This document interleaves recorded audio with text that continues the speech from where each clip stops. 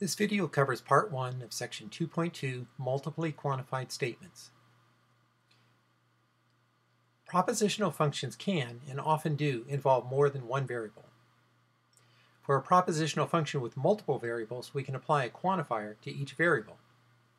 For instance, suppose p of xy is a propositional function involving two variables, x and y. We can apply quantifiers to both variables, as in for all x for all y, p of xy, or for all x there exists a y, p of xy. The result in either case will be a statement. If we have the same quantifier on both variables, then the order of the quantifiers doesn't matter. The statement for all x for all y, p of xy, is logically equivalent to the statement for all y for all x, p of xy. In symbolic form, this means the equivalence as shown.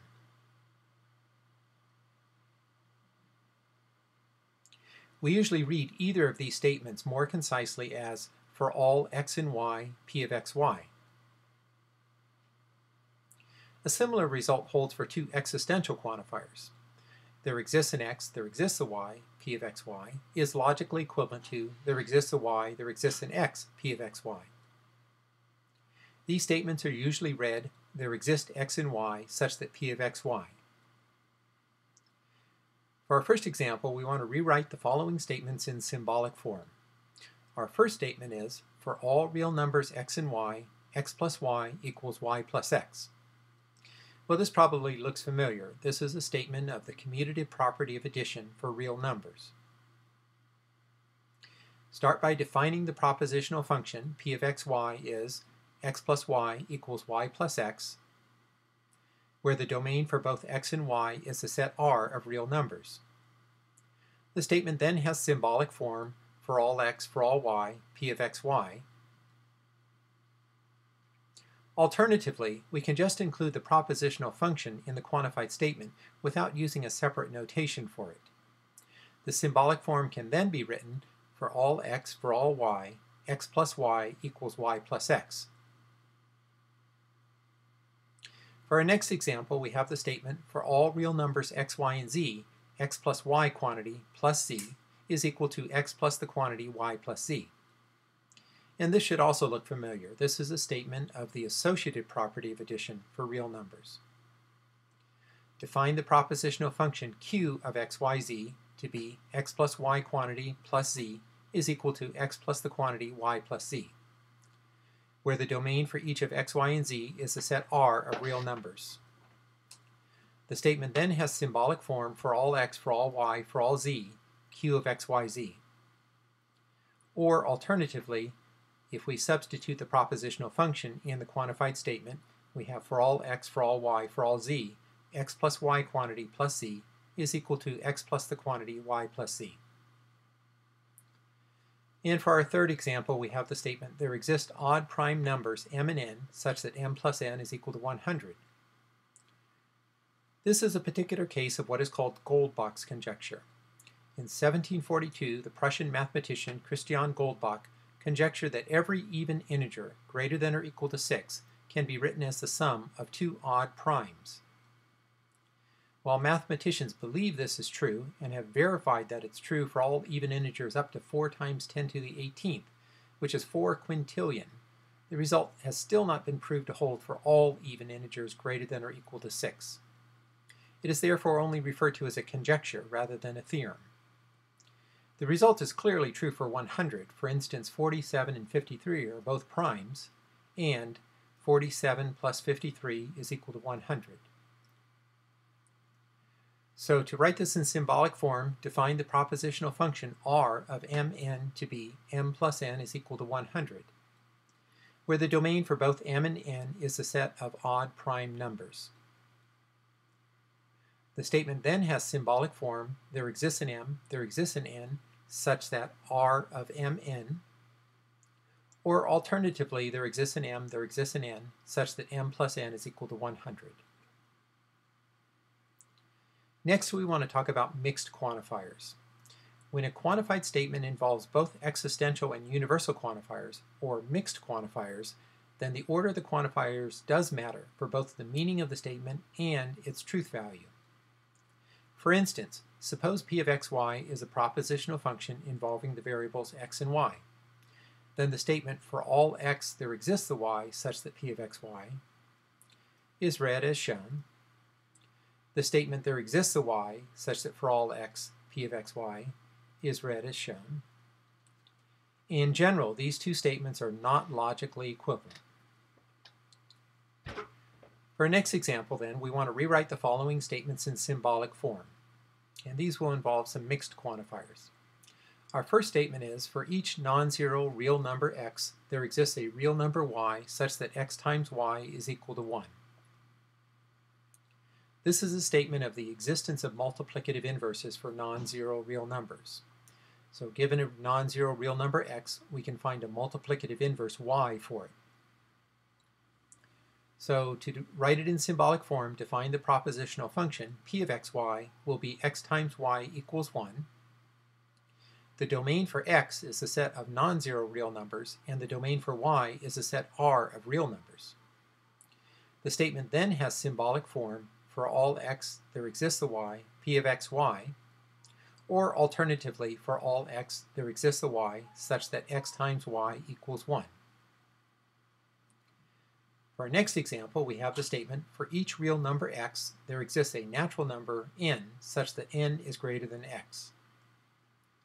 This is called the Archimedean property of the real numbers, and this will come up in advanced calculus. So define the propositional function s of xn is n is greater than x. The domain for x is the set R of real numbers, while the domain for n is the set n of natural numbers or positive integers. The statement then has symbolic form, for all x there exists an n such that s of xn. Or alternatively, for all x there exists an n such that n is greater than x. Now, many definitions in mathematics involve multiple variables with multiple quantifiers. Understanding a definition often requires analyzing its logical structure, so involves translating the definition to symbolic form. So we have a couple examples asking us to do that. So we want to translate the condition in each definition, the statement following the phrase provided that, to symbolic form. Our first definition is, the function f from x to y is 1 to 1, provided that for all x1 and x2 in the domain x of f, if x1 is not equal to x2, then f of x1 is not equal to f of x2. First, define the propositional functions. P of x1, x2 will be x1 is not equal to x2, and q of x1, x2 will be f of x1 is not equal to f of x2. The domain for x1 and x2 is the set x, which is the domain of the function f. Then the function f from x to y is 1 to 1, provided that for all x1, for all x2, p of x1, x2 implies q of x1, x2. Alternatively, we can write this condition with the domain for x1 and x2 indicated and the propositional functions in the statement as, for all x1 and x, for all x2 and x, x1 is not equal to x2 implies f of x1 is not equal to f of x2.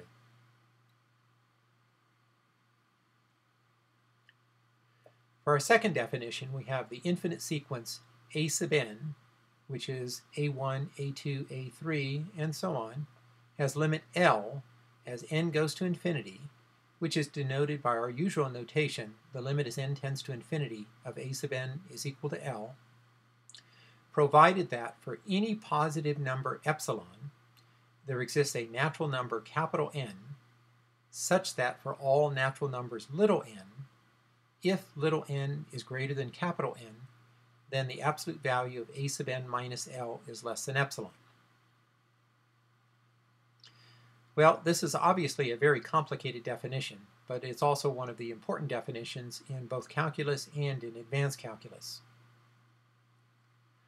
To write this in symbolic form, we'll start by defining the propositional functions. P of little n n will be the inequality n is greater than capital N, and q of n epsilon will be the absolute value of a sub n minus L is less than epsilon. The domain of epsilon is the set of positive real numbers, while the domain of both capital N and little n is the set n of natural numbers. Then the limit as n tends to infinity of a sub n is equal to L, provided that for all epsilon there exists a capital N such that for all little n, P of nn implies Q of n epsilon.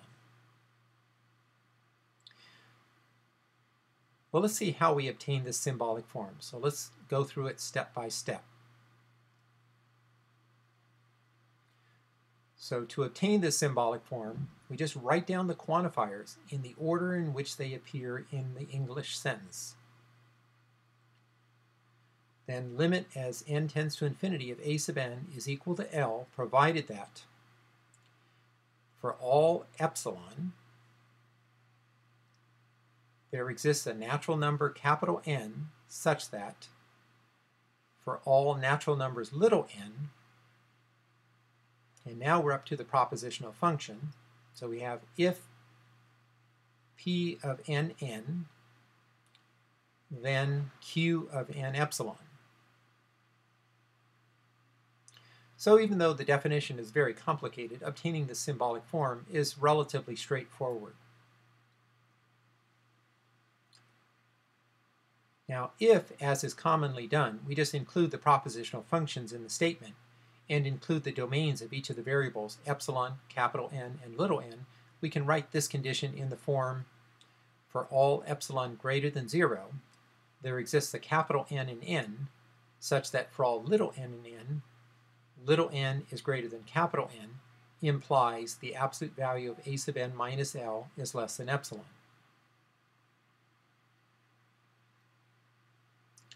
Here's one more example involving mixed quantifiers to illustrate how changing the order of the quantifiers can change the meaning of the statement. We again want to rewrite the statement in symbolic form, and our first statement is, everybody loves somebody. To write this in symbolic form, we need to first rewrite this statement using variables x and y, each representing a person.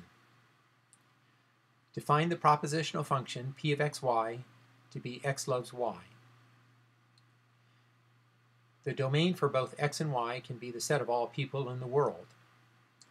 The statement can then be rewritten in the form, for every person x, there exists a person y such that x loves y. The statement then has symbolic form, for all x, there exists a y such that p of xy, or for all x there exists a y such that x loves y. And there's the symbolic form for our statement.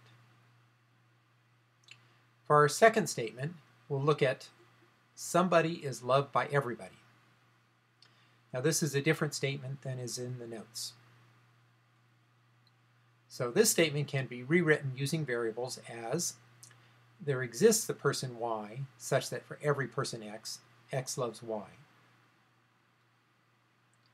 So in the first statement, everybody loves somebody, we're starting with everybody, so that was started with a universal statement. In this statement, we have somebody first, and so we're starting with an existential. There exists a person y. The statement then has symbolic form, there exists a y such that for all x, p of xy, or there exists a y such that for all x, x loves y.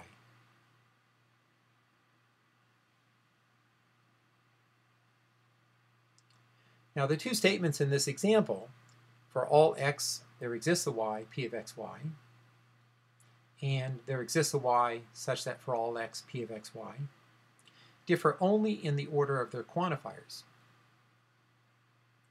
However, it's very clear that the meanings of the two statements are different. This is again a reminder that for a statement with mixed quantifiers, the order in which the quantifiers appear is important to keep straight. Changing the order will in general change the meaning of the statement and will often change the truth value.